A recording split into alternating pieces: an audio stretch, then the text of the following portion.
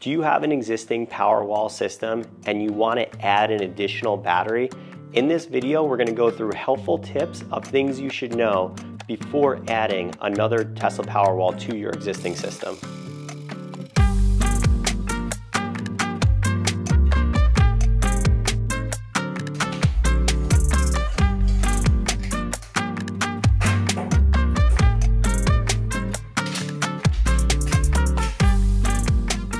Hey everyone, my name is Anthony Sakari, founder at New York State Solar Farm. Welcome back to the Powerhouse. This is my home.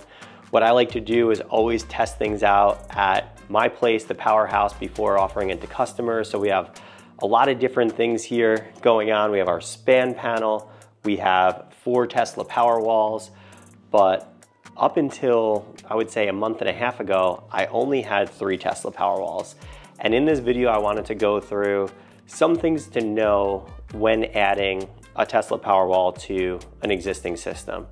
We have customers call our office all the time, and we're actually going through this right now with a handful of them where they have one Powerwall in place already and they want to add another one.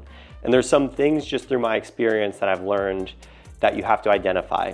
Is your home set up with Powerwalls full home backup, or do you have partial home backup? Now, what's the difference? My home is set up with full home backup, which means everything in our service panel is fully backed up. So in the event of a power outage, everything is on. And how do I manage that? If I need to continue and get more power out of the batteries for a longer period of time, I start shutting loads down. If you don't have a span panel, you could shut them down manually. If you have a span panel, you could set that all up internally to throttle down loads and shut them off based upon what you need as your essential loads. Now, if your home is set up with a Powerwall on a secure loads panel, that means out of all the circuits in your home, let's just say you only have your heat, your refrigerator, some essential loads on that secure panel. So usually you have a sub panel of secure loads, and those things are tied to your Powerwall. So let's just go through the first scenario. In this case, it's a lot easier to add a Powerwall, depending on the situation, but in my experience, it's easier to add a Powerwall to a home that's already set up with full home backup. And it usually happens a lot more of the time that you wind up adding a Powerwall in that scenario. But it does happen. We have a customer in Stone Ridge that we added an additional Powerwall to their secure loads because they were just in outage situations, just blowing through that battery too quickly because they had their heat on it and a lot of other things. So some of the things to be aware of are, in this scenario, where we added this 4th Powerwall. When you add a 4th Powerwall, you have to have conduit going to it. So do you have adequate space to have the conduit going into the Powerwall? In this case, this was one of our first Powerwall systems. So we had this trough underneath it.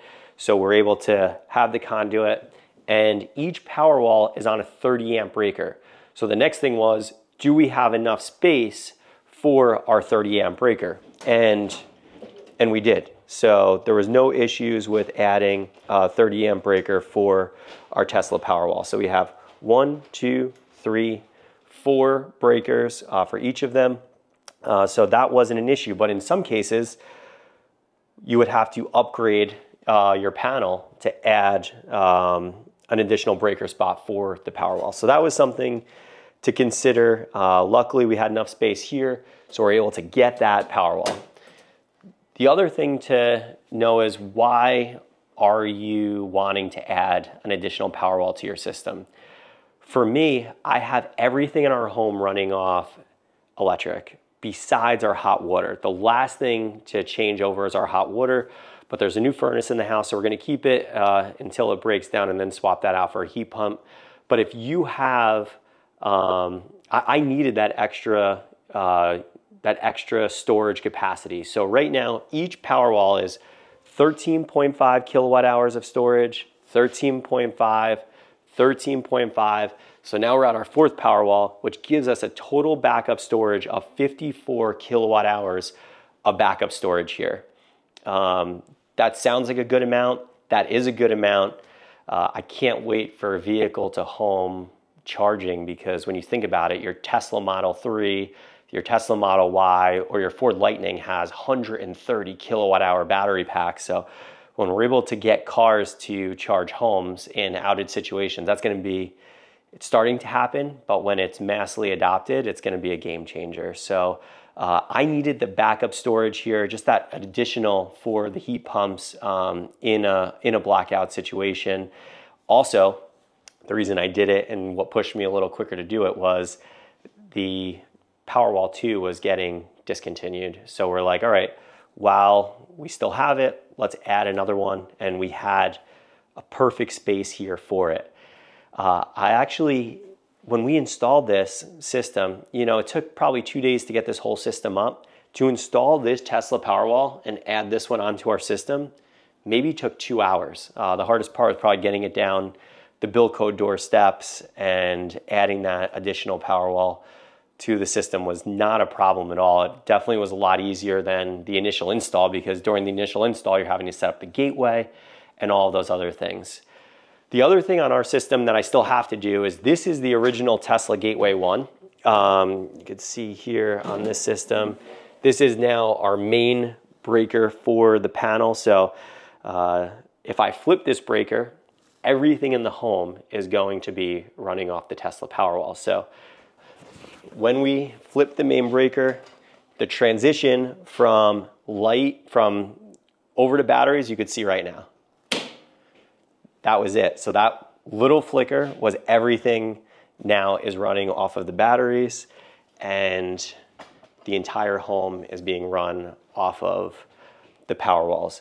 Why did I show you this? I showed you this because we actually have to upgrade this. I don't want to misspeak. I don't have all the details on it right now, but due to the amount of panels we have and the amount of Powerwalls we have, it's best if we upgrade this, because there's internal components on this system that need to be upgraded to be adequate for the addition of the 4th Powerwall, as well as the addition of extra solar that we put on the roof. There's going to be a separate video on that because we're going to do the installation of the Tesla Gateway 2.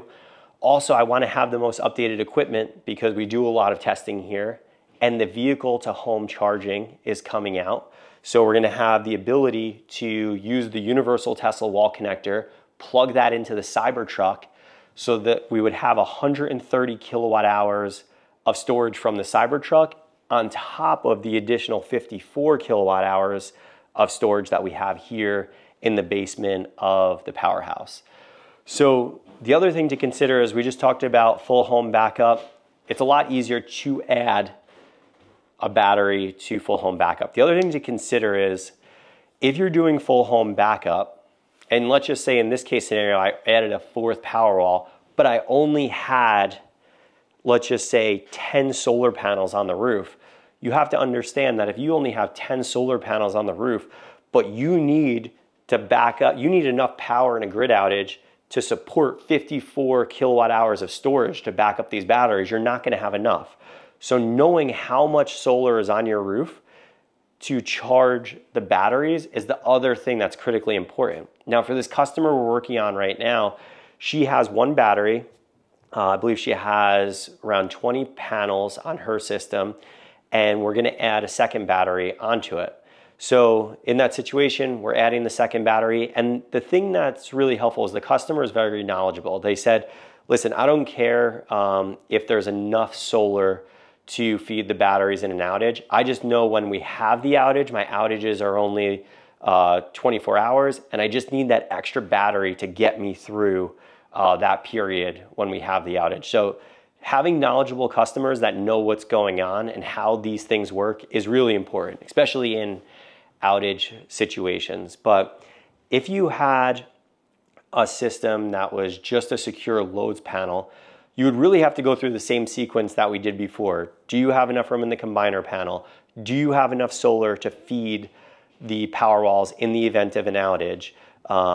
If you don't, are you aware of that, so you understand that in the event of an outage, I'm only basically going to be able to have what's in my batteries and a little solar trickling in to fill the batteries, but it's probably not going to be enough to go long term. So knowing those different variables is really important to make a knowledgeable decision of should you add an additional Powerwall to your system, and is it worth it? And I think that's up to every homeowner and what they're going through. In our situation, with heat pumps, with electric vehicle charging, with everything we have going on, it makes sense for us to get that an additional 13.5 kilowatt hours of storage.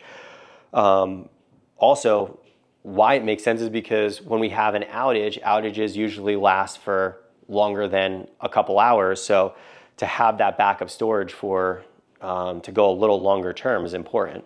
So how can you get more out of your Powerwalls is by load management. So if you have a blackout situation and you want to get more out of the Powerwall, shutting down some of the loads in your panel to make your system last longer in that outage is really important. But I hope this video was helpful in going through some helpful tips of things to know when adding a Powerwall to your system.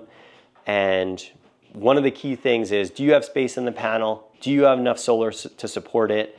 And do you know these things before getting into it? So thanks for tuning in and signing out at the Powerhouse.